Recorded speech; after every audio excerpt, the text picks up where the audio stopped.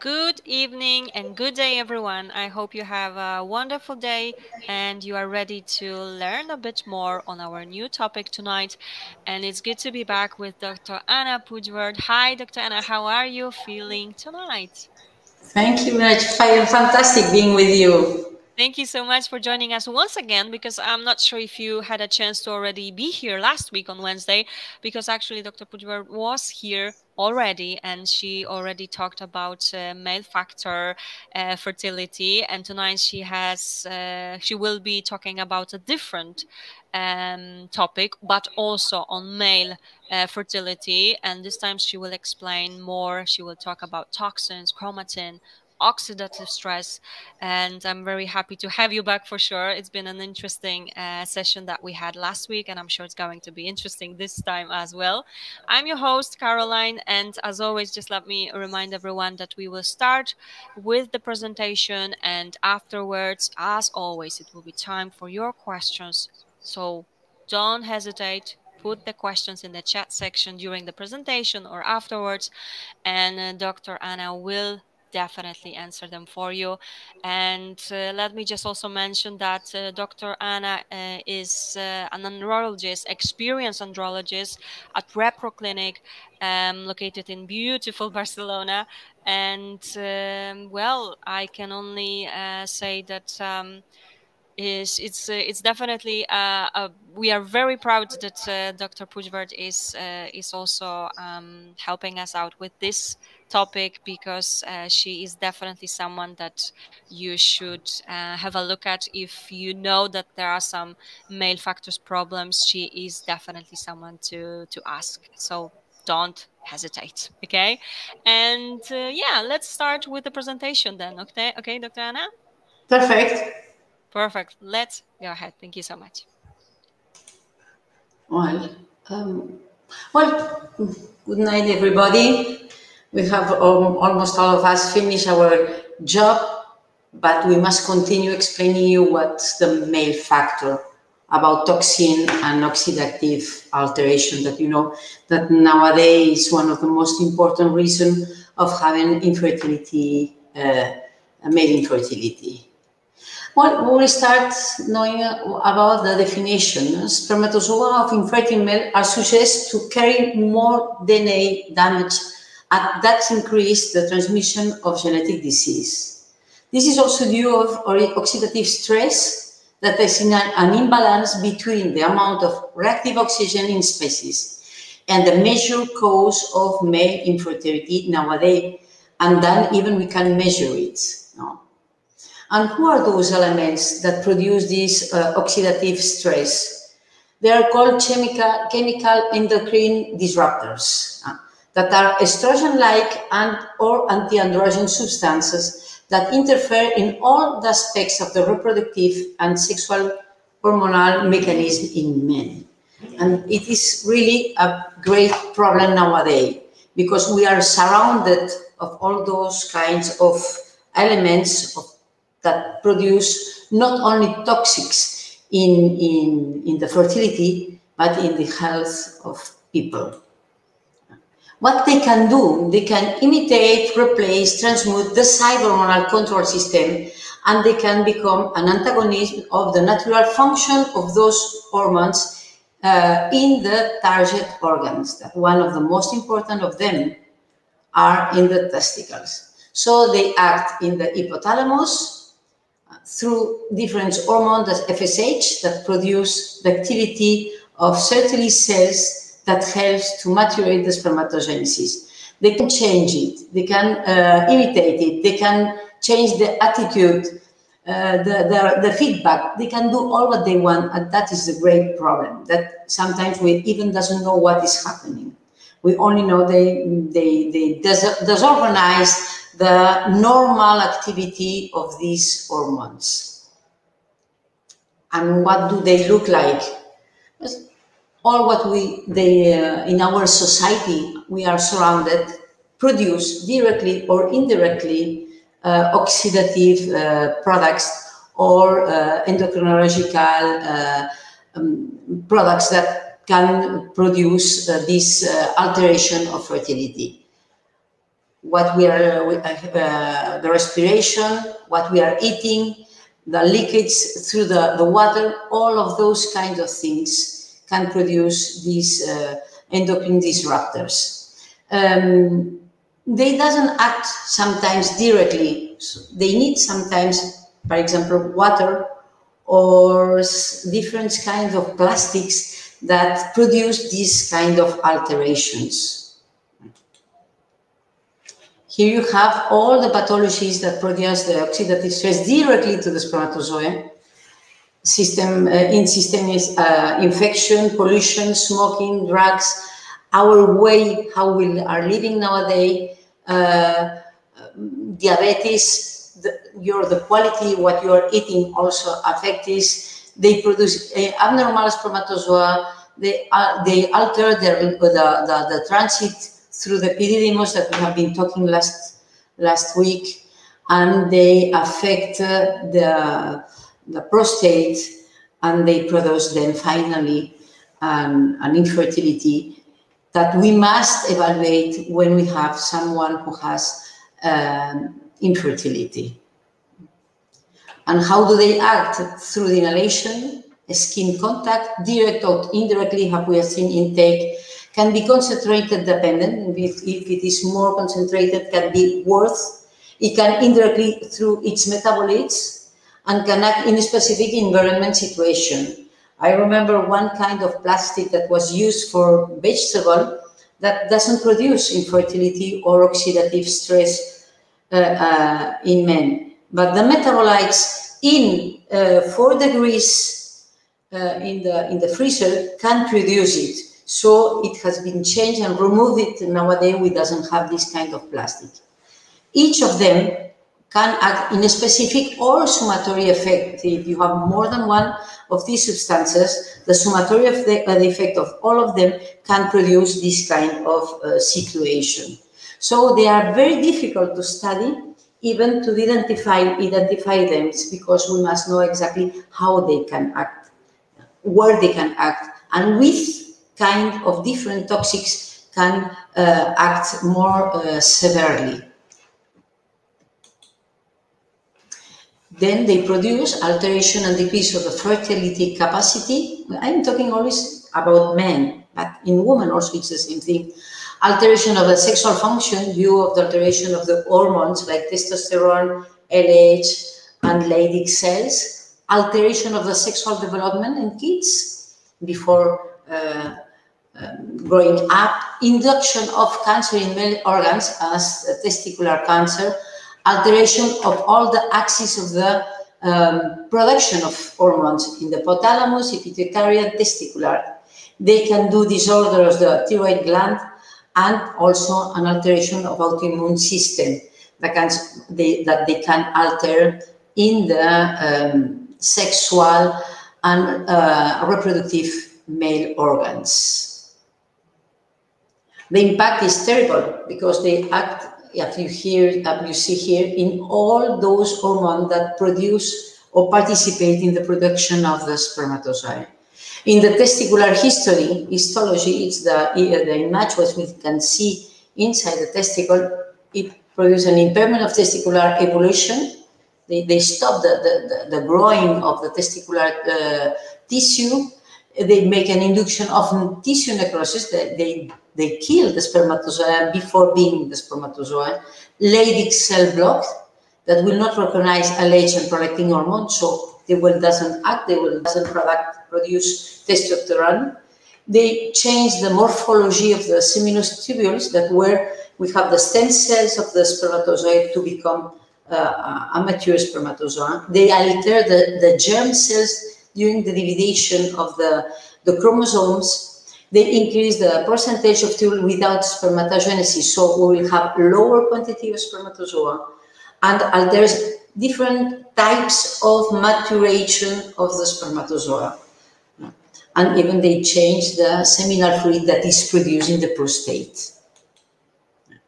Here you can have a normal tubule, seminous tubule, where you see the sperms, the mature spermatozoa, spermatid, and here you have the Sertoli cells that helps to mature this these stem cells to becoming sperms. And here you have those different alterations that we have seen before, as a high percentage of tubule of spermatid phase that can block. So we don't have, as you can see here, any kind of spermatozoa as you can look here.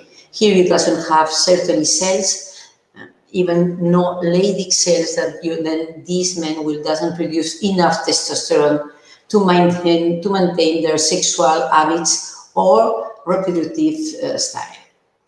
And who is exposed? Every one of all the kind are exposed to have the intoxication of this kind of products. From the embryo, the evolution of the embryo before the birth, that's terrible. We are not protected. But the most important victim are the testicles of men. The testicles are acting as a target organ where this disruptor of endocrine have the best affinity, because it's very, very protected. Testicle, as you know, is very protected. So they can act directly. They have a very, very straight relationship between testicle and toxins.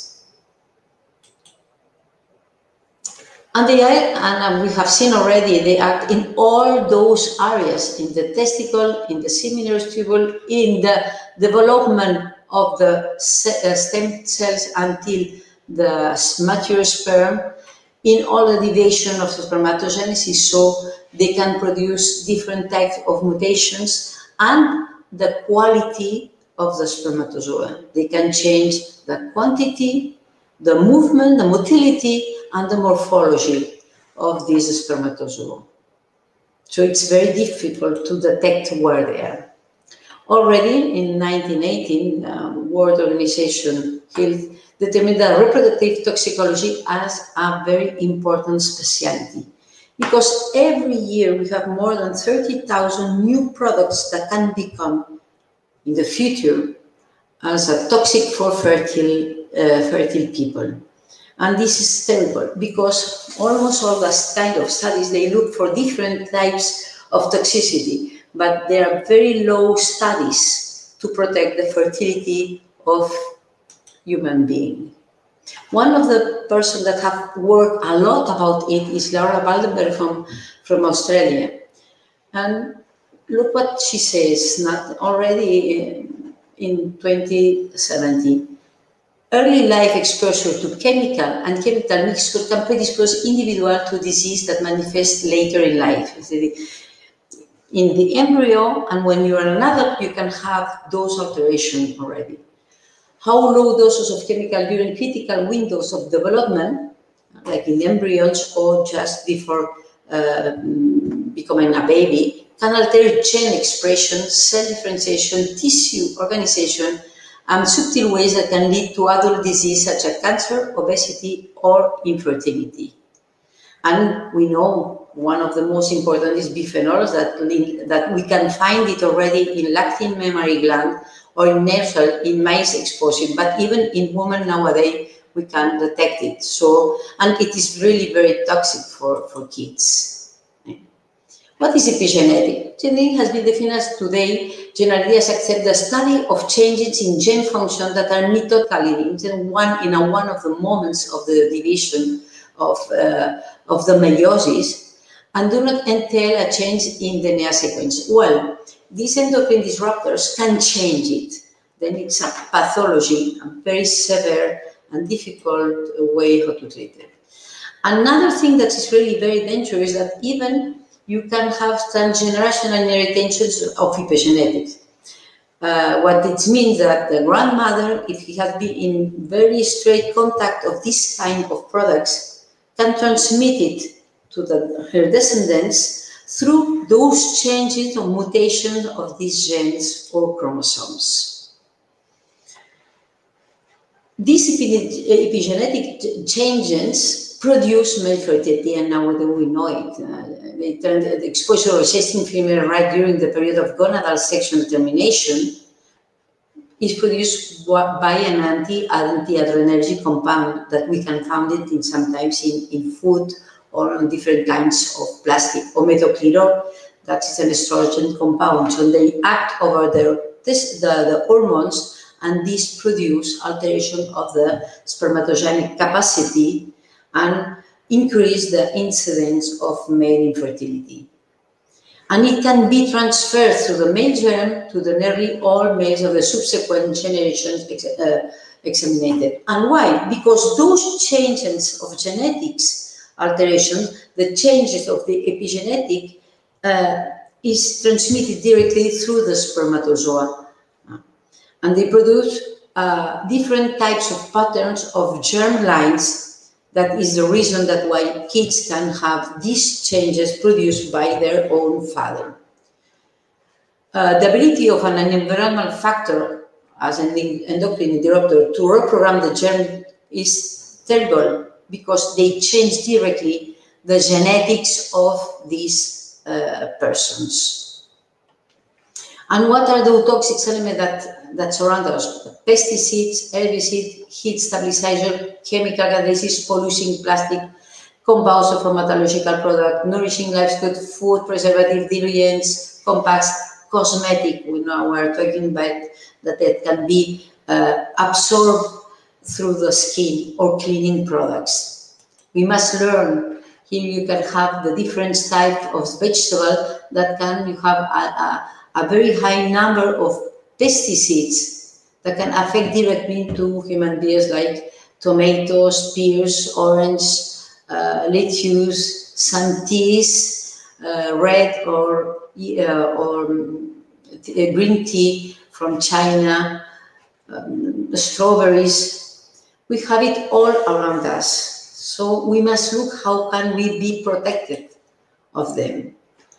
Eggs are one of the foods that usually have pesticide residue higher than the European Union standard. Even in June 2017, German authority in Hanover removed more than 37,000 Dutch eggs from supermarket after they found that were contaminated by fipronil. That's really terrible, because eggs is a normal food that we eat very frequently, and we get it.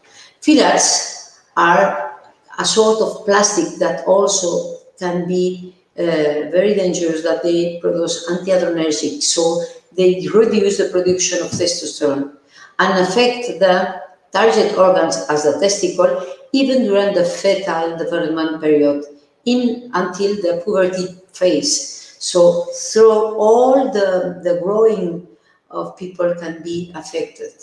Nowadays they are very controlled, but we are finding the phthalates in the urine analysis.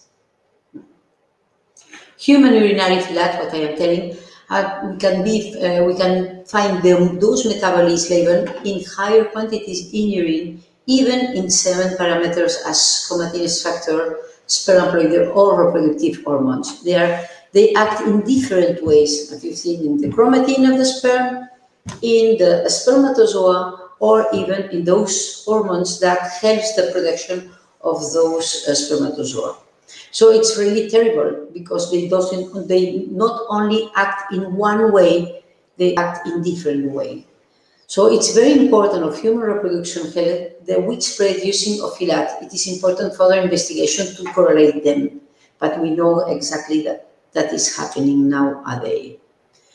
And what we can do, clinicians like andrologists and reproclinic must always attempt to identify the etiology of the possible testicular toxicity and where it is acting and what they are doing to try to change this situation. Assess the degree of risk to the patient evaluating for infertility, to know exactly until where we can do to change the situation, and initiate a plan to control and prevent exposure to other once association between occupation, toxicant, and fertility has been established. That's really very important, because we can change some of those things. And what we are doing, we include counseling for a new way of life as a prevention and treatment even in male infertility. We know to combine that it's important to know what we are using for IVF techniques or reproduction, because sperm that are making as a transport of the chromosomes can be the horse that can introduce into the embryons those mutations. So we have a transgenerational epigenetic alteration. And we must make, nowadays, it's really very important to make evaluation of the male factor in genetic study that we can do nowadays, most of them. As DNA fragmentation index in sperm, Ana is doing this through a testicular biopsy, so we can see directly what is happening then, or study generalized with PGT in embryo in IVF. And what we can do, we must be informed, and we must inform. Here you have different types of information about plastic that nowadays we are using. And then you know that this one can contain bisphenol A, so don't use it, or even don't buy food that has this kind of product in his plastic. And this, another indication, if they have phylat, please don't use it. Don't drink water directly through the plastic bottles. It is better to protect it without having light directly and drink it in a normal water, crystal water. And what we can measure, even nowadays, we can measure the quantity of PVC, that is plastic, in lipid that can cause severe oligospermia. We must study, we make multiple study of genital situation in sperm, Meyer's study, genetic screening, and evidently genetic counseling, because sometimes we can't do anything about it. So the patient must know where is the limit and where we can, until where we can do reproduction techniques. Recommendation, I think that's the most important what we are talking about. It. Do not use plastic to heat food in the microwave. Better not use plastic for liquids. Use glass always. Try to limit fats of animal origin, because the fat of the animal origin has a very high quantity of endocrine disruptors, and they are very well used as an additive in food preparation. Try to use natural cosmetic, and don't use it if you don't have enough information about it. Eat always organic fruit, vegetable without pesticides and insecticides. Save your nutrition to have better health. And what we must do, we must protect the future generation. We must be activists of our health. We are responsible for the future generation. We must be responsible for the continuity of human and its ability to reproduce correctly and in a natural way. And the scientific society will have to position themselves to protect lobbies of power. That's really very important. We must be seriously taking care, because nowadays more than 40% of people are looking to have kids, and most of them have male infertility due of toxic products that the governments must take it out from the market to protect the future generations. Because alteration in sperm quality and quantity clearly put human reproduction really at risk, as we are seeing nowadays already. The increase of incidence of oncological pathology in young people, as well as cryptorchidism, alteration of spermatogenes, and many other alterations are marking us that they must take into account professional responsibility and change of approach in infertility treatment. These are almost new studies that we are already making to detect and to know what is happening with these endocrine disrupting chemical products and how they are attacking. Really, it's an attack against the spermatozoa, and they use their own testicles as a target organ to destroy the testicle. So as you have seen, we are investigating really a lot of things about it to try to change this terrible situation. Finally, it is a pleasure for me to share with you this time talking about the forgotten infertility factor, that's the male factor, and the toxic effects that are surrounding us. Thank you so much for yet another amazing presentation. That's for sure. I mean, there are those that maybe sometimes you don't look at, but that might be very Excuse me, I don't hear you as well now. okay. And Just now, let us know if you can hear me. Now it's okay? yes, perfect. Perfect. So it just needed a second, I guess, but I am right here. So once again, thank you so much for yet another brilliant presentation, because those are those little things, I guess, that we tend to not look at very often, and yet they can be very troublesome for men in this case, right? So thank you so much. Indeed, this is an excellent topic, that's for sure. And thank you for explaining all the details. And well, now it is time to answer some questions. Okay, Dr. Anna. So of course, let's have a look. There are some questions ready, and I see people are typing. So I guess you do find interest in that. That's really good to hear. And let's have a look at the first question. Can I ask, what would you consider normal sperm morphology for someone aiming for natural pregnancy? Well, the World Organization has a limit of 15% of normal sperm morphology. That's enough to have a normal natural pregnancy rate. 15%. In the 19th, it was 50%. What is happening nowadays? That the quality of the sperm is going down, the seminal product is going down, and so they are adapting the situation to the normal, to the normal people who can have kids. But the truth is that we are going down and down. But nowadays we consider normal 15% of sperm morphology. Excellent. Thank you so much indeed for that question. And yes, this is a little bit scary knowing that maybe it may change in the future. I am losing your.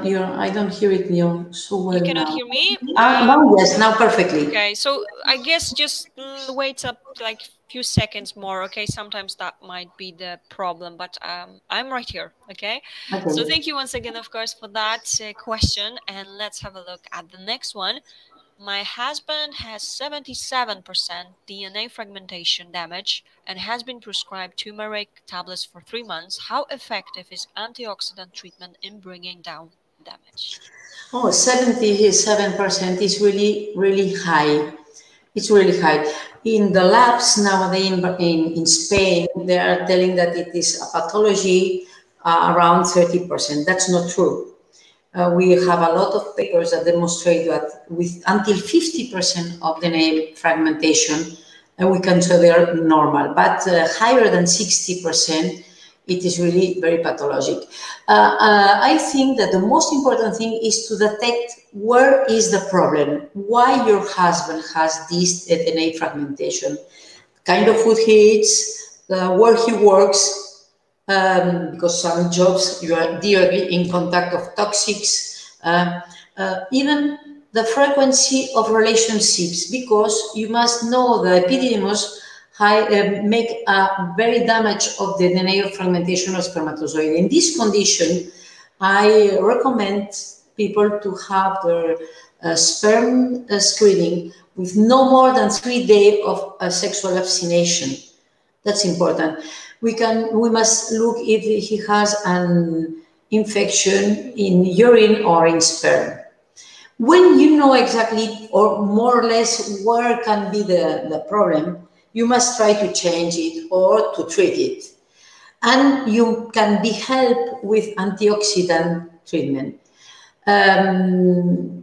Sometimes we cannot obtain good results, but I think that really it helps. It helps. I think that one of the best antioxidants for this kind of problem is having the Q10 antioxidant products are really very, very good. If you don't have any kind of natural pregnancy and your husband continue having 70% DNA fragmentation, then the best way to have a kid is making an IVF and taking the spermatozoa directly from the testicle. That are the youngest one, the best one, normally, if the endocrine disruptor are not affecting directly the testicle. That we can know it before, because when you make a medical history and physical exam, you make an exploration of the testicle, and you can know more or less if you will have any problem there. And you must make a study of spermatozoa fish. You can do a lot of things to detect exactly where is the problem. And thank you so much, Alice, for your question. And again, Dr. Ana, for your answer to that with lots of details as well. Next question is, what is the method to test for toxicity in our bodies? Wow, it's really very difficult because toxicity is very, very wide. Toxicity is all what the plastic of this table, of the top lab, can affect us. The most important thing is to live with as the most natural way of life as you can. Indirectly, if you make blood screening, you can see important changes of each of the organ, as the liver, kidneys, and there you can find impact of the toxicity in your body.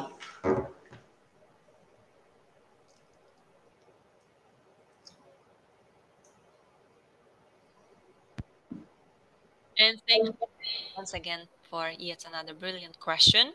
Let's have a look. Karen has added one more. You mentioned there are endocrine disruptors in animal fats. Is there also endocrine disruptors in animal meats products? As I imagine, most of them contain fats. Sure. It's like this. More of the animal food that they eat have this endocrine disruptor. I don't know if you remember, more or less 15 years ago, it has a very great problem with the meat that were they finding estrogen-like products that they are using to grow up very quickly those animals, like a chicken. So you will find these endocrine disruptors in meat, in all kinds of products, because all of them has fats. Even they give them fat because the fat is the product that make good taste of your food. So they give them artificial fat to have better taste of this meat. All right, again, thank you so much for that. Okay, and let's have a look. Now we will have a bit of a longer question. So my husband and I eat 99% organic food and generally quite aware of not using plastics, but our water comes in big bottles which we decanter in glass bottles. Does this make a difference? Likewise, is using silicone to cover heat foods better than clean film? How disruptive is having stainless steel and aluminium with acrylic artwork in our rooms, as I have a lot of artwork that I've designed using these materials? I think, Angela, that you're doing it very, very well. We must eat organic food. And this is a different way of life, a different way of living. And I think that the pandemic that we are having all around the world must change in a better way of life. I hope this. And one of those things is making what you are doing. It's really important. But unfortunately, it's impossible really to change it so quickly. It's one by one we must do it. In the future, probably we'll have better houses with less toxic products, and sometimes some of them are really not toxic. But I think that normally what you are doing is quite well. Indeed. Thank you so much, Angela, for that detailed question, and a great one for sure as well. Thank you so much indeed. Okay, let's have a look. Next question is, so what test could be carried out on the sperm when undergoing IVF? Well, one of the most important things that you must know is that a sperm screening is only a photo finish of when a man ejaculates in that moment. You must know that from the stem cell until the spermatozoid, we need more or less 2 months and a half and 3 months. And men produce constantly through the tubules this amount of spermatozoids that are changing. So, when you are undergoing IVF, first of all, we must know why you need an IVF. And if we can change something, we can try to have a natural pregnancy or a better result of this IVF.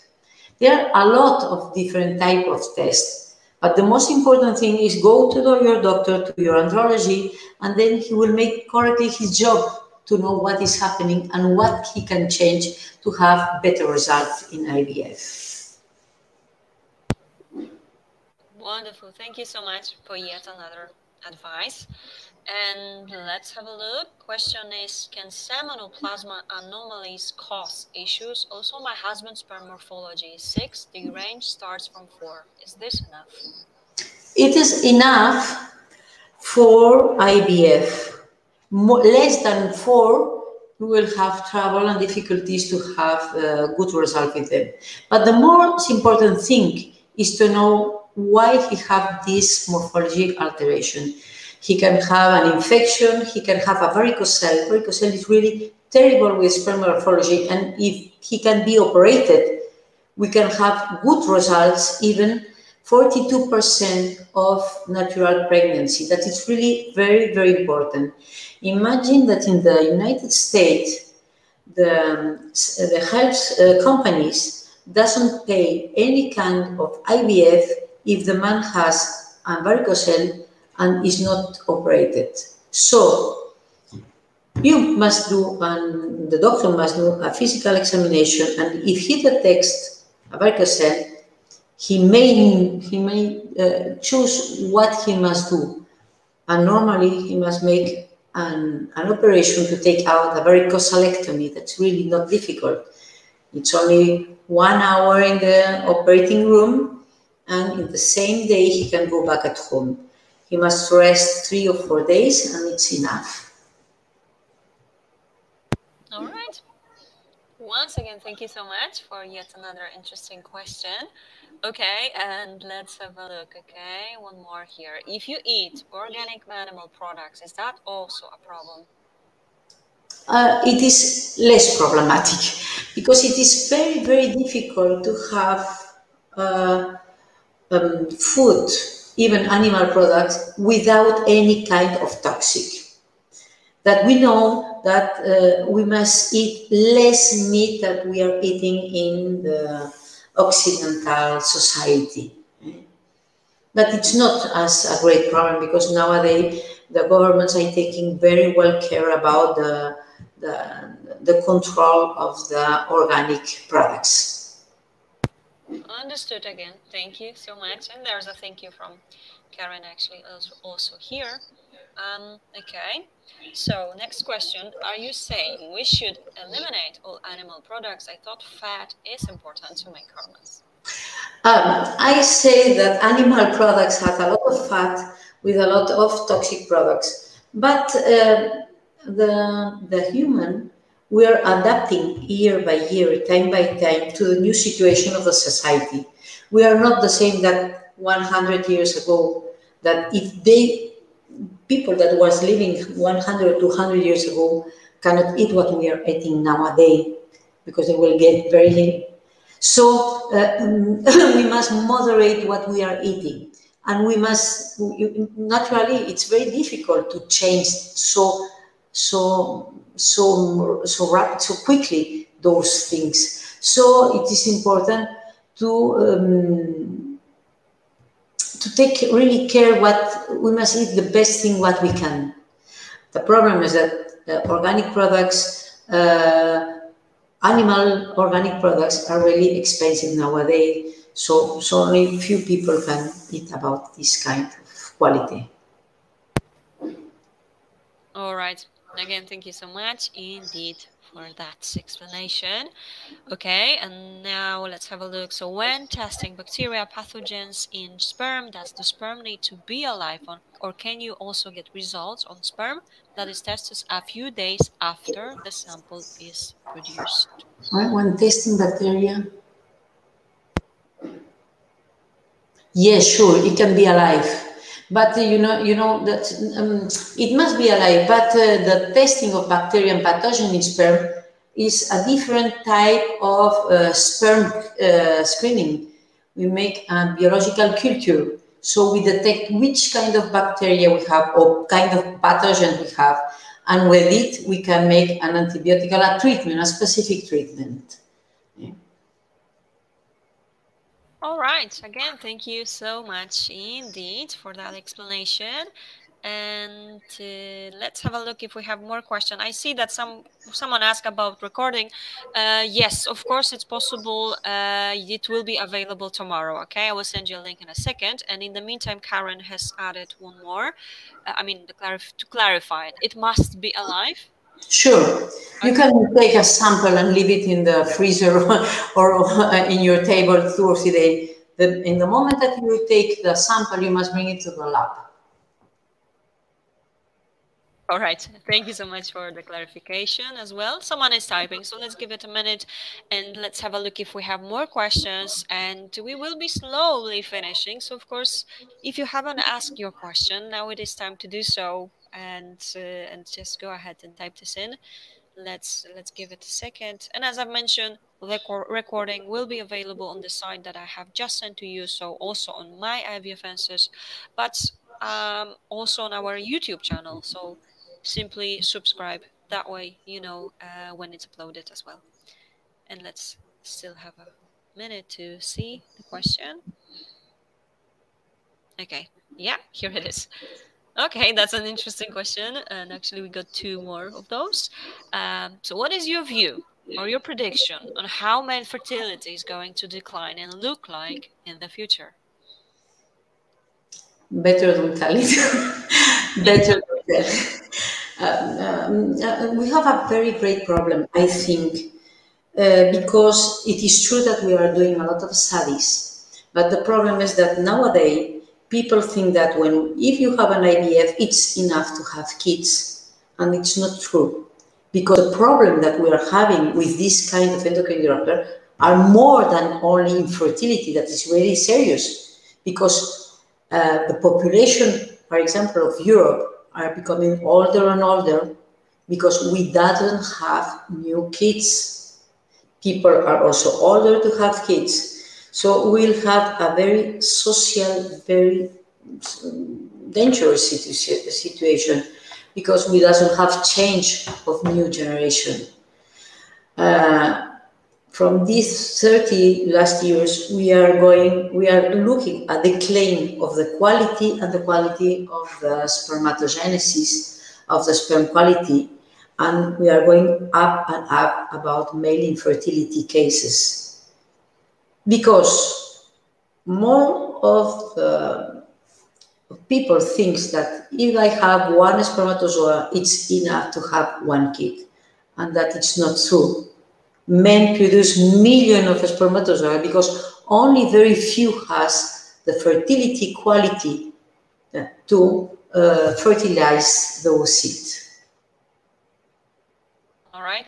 Thank you definitely for an interesting question. Maybe it's the answer is not as we would like, but that's the truth. Yeah, and so we just need to deal with it, I guess.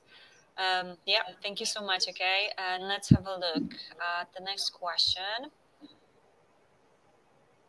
Okay, Karen has added, yeah, in regards to the alive sperm. So one clinic provides postal service overseas, and I'm a bit worried about this, as of course the sperm wouldn't be alive.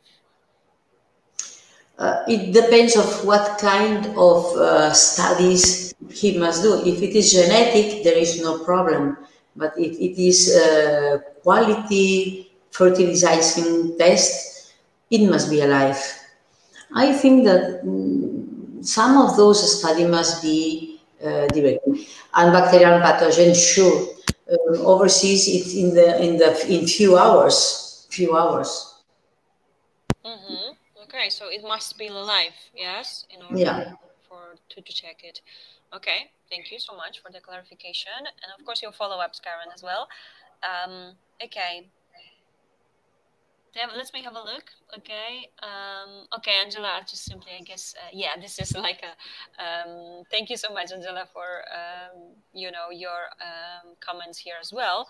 And again, someone is typing, so I just want to make sure that whether we have a question or not, but I guess we will be finishing. So before we do, Dr. Anna, any final words tonight? First of all, thank you to you who invite me to stay with you and help all the men who has infertility troubles to find a light for fertilizing and having a baby. I think that we must be really positive because nowadays more and more people are taking really seriously the possibility of testing male infertility, and this is very important. It is really very important because if you think that one spermatozoid is one kid, we'll have great problems. We are not treating spermatozoa. We are treating men who have male infertility as the same different types of specialty in medicine. We are not treating one organ, we treat a patient, and that is really important. Excellent. Thank you so much. And before we finish, one more question. And this question, I'm sure you receive definitely lots and lots of times. What supplements could you recommend to improve sperm quality? And in the future, if you want, we can make one webinar like this one, talking about the different types of supplement. Personally, I think that we must choose the medication that the patient must take depending of his situation, medical situation. Supplements really are these supplements. If you have a good diet, if you have a good health, if you take care of your food and way of life, normally you will don't need any kind of supplements. You will need specific supplements depending of the situation of your sperm screening, of your medical history, of your physical exploration. Then we will choose one specific for it. But not all of them are good, even they are useful. Some of them are really doesn't, you are throwing your money buying some of those supplements that really doesn't serve of anything. All right. Thank you so much. And yes, I'm definitely would love to do another webinar with you on supplements. This is always something patients ask. And of course, that's obvious. Anyone would like to be able to simply improve the quality with that. So thanks so much. And we will be finishing. Dr. Anna, it's been a pleasure to have you. And of course, as you can see, some of those thank yous are for you right here. Very interesting webinar. Thank you for interesting presentation. Wise advice. Thank you, Doctor. Thank you so much. Really, as you can see, it's been very, very useful to everyone. So I'm very happy that we are still here and we are still, as you know, every single day. And I'm so very happy that you are coming here and asking questions. And yeah, that will be it for tonight. Once again, let me remind everyone that, of course, if you would like to get in touch with Dr. Ana or anyone, the team from Reproclinic in Barcelona, feel free to do so. I am sure they will be more than happy to help you out. And well, I can only add best of luck to everyone. And of course, Dr. Anna, again, thanks a lot for joining. I do hope to see you quite soon, I hope as well. And of course, take care, everyone. Okay. Thank you so much and have a lovely evening. And I hope to see you tomorrow. We will be here, of course, at 8 p.m. UK time. So just sign up if you haven't already. Thank you, Dr. Anna. Thank you, everyone. Nice to meet you. Hope see you soon. Thank Thank you to you. you, all Take of care. you. Bye. Bye.